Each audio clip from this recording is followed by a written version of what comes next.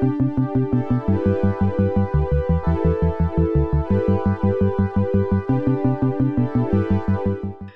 I'm Dr. Libby Crockett. I am a board-certified obstetrician gynecologist here at Grand Island at the Grand Island Clinic. I also have a master's degree in public health and have a special interest in that area.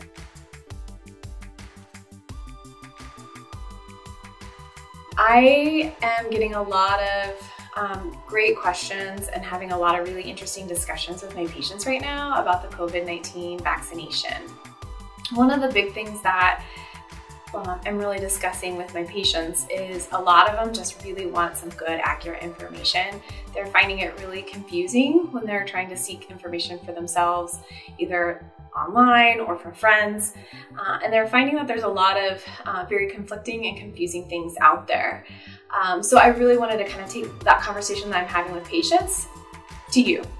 One of the big questions that people bring to me is that they're concerned that this new kind of mRNA vaccine technology is just so new that we don't know anything about it. So first of all, it's actually really cool technology. If you ever look at a cell, there is a nucleus, and then there's it's inside the cell, and then there's like kind of a bigger area that has just cytoplasm around it. And the DNA, that's kind of just like our blueprint structures that we get from both of our parents that determine all of our kind of physical traits, is kind of trapped in that central nucleus. But all of that information has to come out somehow into the cytoplasm of the cell, where all the machinery that makes proteins that basically, make up our bodies is made. And so the way that is done is with a very delicate and fragile structure called messenger RNA or mRNA. And so it's able to just make a really short term structure that copies that information and takes it from the nucleus into the cytoplasm of the cell.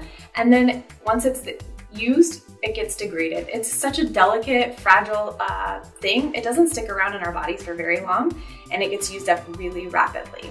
So I kind of compare it to, those carbon copy receipts, those yellow ones. So, you'll get it, and then 3 days later you look at it and you can't even read it anymore. mRNA is a lot like that. It's not meant to be used for a long term or stick around for a really long time at all. The other piece of that is mRNA technology is actually not really new. The idea for using mRNA in a vaccine was really came about in the 1990s with a Hungarian scientist. And then in 2003, when that first SARS-CoV virus went through, we knew we were really susceptible to a global pandemic. And that's when a lot of that, the idea of using mRNA technology in vaccines to be able to be produced rapidly for a global pandemic really started happening. Just to kind of give an example that mRNA research in vaccines has been around for so long is the company Moderna. It actually stands for Mode RNA, and that was founded in 2010. So that was 10 years of just mRNA vaccine research. That's all that company really does for 10 years before the pandemic even happened. On this slide, you can see that there, there's kind of this oval, and that's when we talk about research studies, because a lot of people are nervous that there's only, there's not enough research about these vaccines. But, before it ever comes to humans, there's tons of research that happens. And so, this oval represents probably about close to 30 years of research that happened on with mRNA to get it to this point in time, including animal studies. And there were even mRNA vaccines trialed in humans prior to the pandemic for cancer-targeted therapies. Once a clinical trial happens, that has three main phases. So the first phase is looking at major side effect profile. And every major side effect profile from a vaccine in history has happened in the first 8 weeks. So those studies don't need a lot of time to happen. The second phase of that clinical trial is to test dosage. And the third phase, which is usually the biggest phase and with the most people and often takes the longest, tests the efficacy, or whether or not the medication or the vaccination in this case actually works.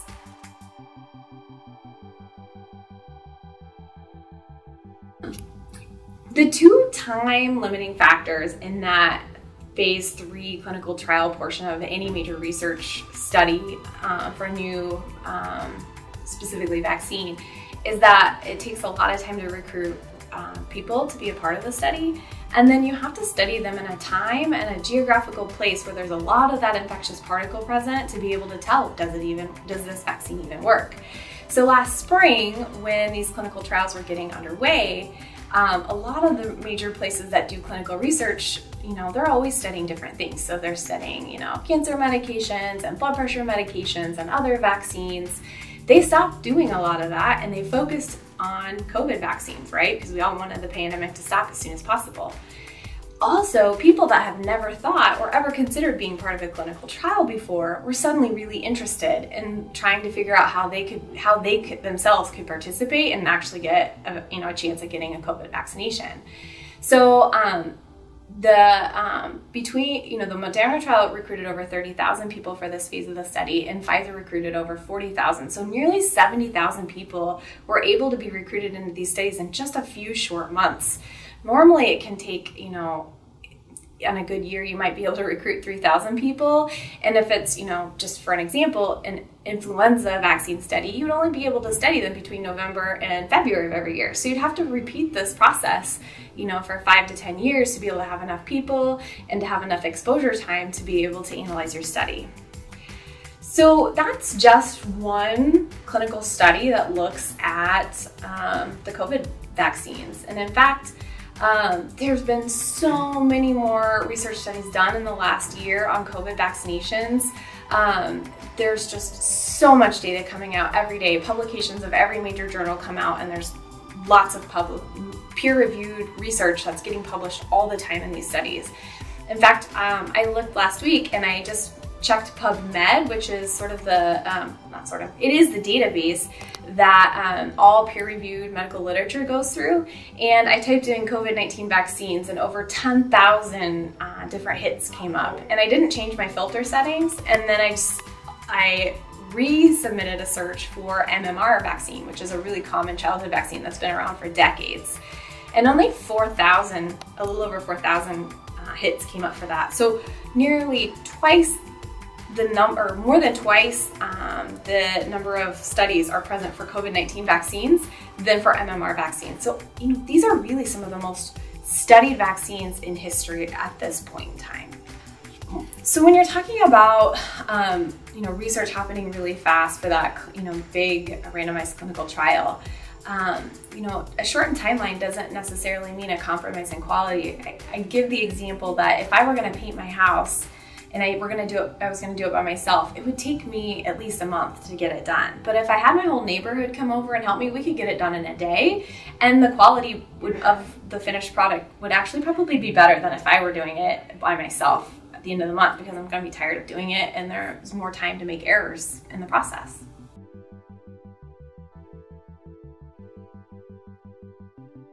One of the other things that my patients ask me a lot about is if the COVID-19 vaccines can cause infertility or affect their babies. And I also I do a lot of breastfeeding medicine in my clinic, and so people are also worried about breastfeeding.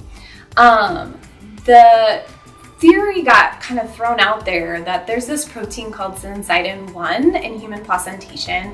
And the theory was that this protein in the placenta of humans shares a very short genetic sequence that's similar to a short sequence in the spike protein in the SARS-CoV-2 virus particle. And the thought was that if you got vaccinated and you started making antibodies against the spike protein, then it's possible that your body would also have these antibodies that could cross-react with the syncytin-1. And that would cause problems with pregnancies in the future. So that is not being found. That theory really wasn't bought into very much by any physicians or scientists. But we actually have research now to show that it doesn't appear to be any issue. So one of the newer studies that came out was an REI physician did a research protocol where they looked at people that had they're vaccinated, not vaccinated, or had a history of antibodies from natural infection of COVID in women undergoing IVF or in vitro fertilization. And embryo implantation rates were not different among those three groups. which shows that it doesn't matter whether you've been vaccinated, had COVID, or have had neither. You still have the same rates of pregnancy moving forward in them. There have been over 140,000 pregnant women have gotten the COVID-19 vaccine and are being followed with the CDC V-Tracker system app. And when we look at those women, we are not seeing increased rates of complications than we would otherwise see at a baseline population. So it does not appear that COVID vaccine causes any increased risk of any complication in pregnancy. However, we are seeing a lot of increased risk of complications of pregnancies in women who get COVID while they're pregnant. So another study looked at placentas after women had delivered, and there was no evidence of problems or changes or abnormalities in placentas in women who were vaccinated with the COVID-19 vaccine during pregnancy. However, there were significant changes and problems in placentas of women who actually had COVID infection during pregnancy, which increases the risk of complications for both the baby and for mom.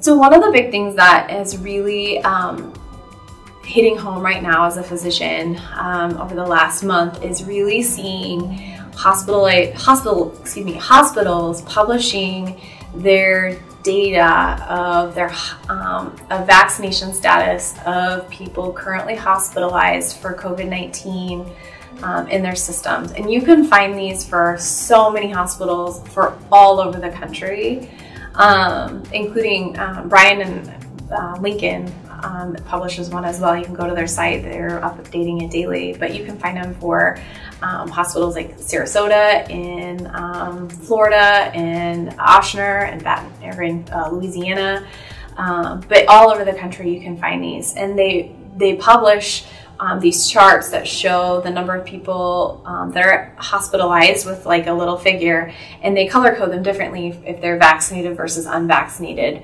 And of course, there are breakthroughs of people who have been vaccinated and get COVID. It's much less likely, and it looks like people that are vaccinated are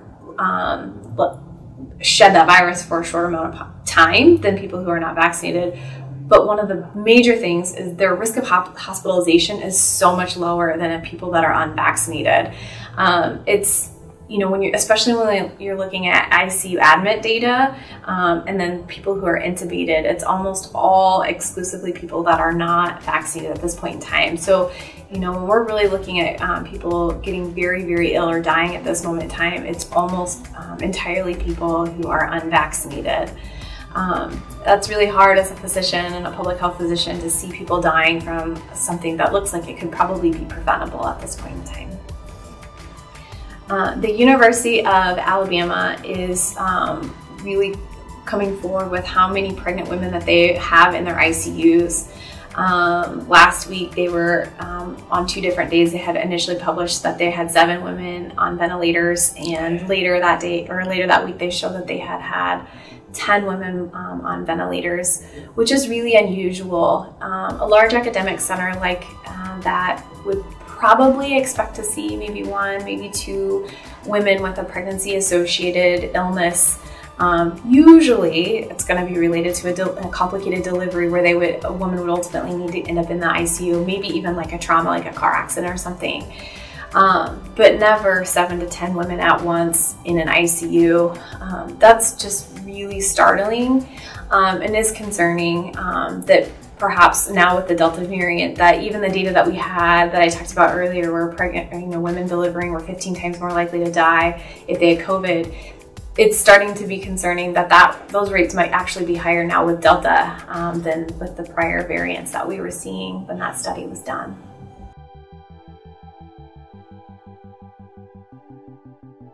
I also hear a lot of people worried about the side effects, especially with regards to taking time off from work, or given where we are with our rates going up so fast right now, I think the time to get vaccinated is now. And honestly, sometimes people don't feel great after the vaccine. It's really common to have some redness or swelling right at the site where you get your vaccine, to feel kind of tired, fatigued. I know, especially after my second one, I just would much rather have been on my couch watching TV that day. I did go to work, but those are really common, and people are really worried. I hear a lot of people say, well, I heard so-and-so, you know, talking about people dying from getting the vaccine. But, you know, when doctors are posting or hospitals are posting their, you know, hospitalization data, there's not really people getting hospitalized for reactions for the COVID-19 vaccine, but we have over 25,000 people right now in ICU care just for COVID. And in the last year and a half, we've had over 600,000 people in the United States die from COVID. So, you know, there are very sophisticated vaccine risk tracking systems that are happening. People are studying that data, and people are supposed to report whenever anything adverse happens, so that we can go back through and really look at those cases and know for sure and be able to give the public accurate information. But right now, with what we have, it's very clear that these vaccines are safe. And that getting COVID and the illness of COVID can have a really high risk of being hospitalized, long-term health problems for people that get sick, and then even death.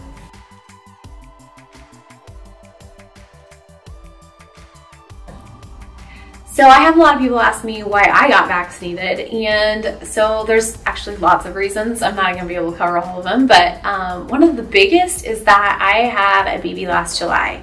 And in the middle of, you know, we didn't have vaccines, we didn't know what was happening, and it was really hard not to be able to share that, you know, big life moment with a lot of close family, because, you know, we were nervous about keeping everybody safe. But being vaccinated and having my family vaccinated was really helpful to be able to have, you know, more support and share those, you know, happy and exciting moments with my family. And also, you know, research is actually showing this too now to back that up, but we know that women that get vaccinated put antibodies into their milk, and so we are seeing that happen. We see women that are breastfeeding their babies, like myself, who get vaccinated are able to put some of those antibodies that they're making into their milk that probably provides some protection to their infants as well, when their infants are too young themselves to be vaccinated. So I realize that this is a really hard decision for people that are still deliberating about getting vaccinated. And I don't want to minimize that for people, because it is a big deal and there's so much out there to sort through, and makes it really hard to make a decision about what to do. And I just really encourage you to have that conversation with a trusted resource or with your physician, because they will be an accurate source of information for you.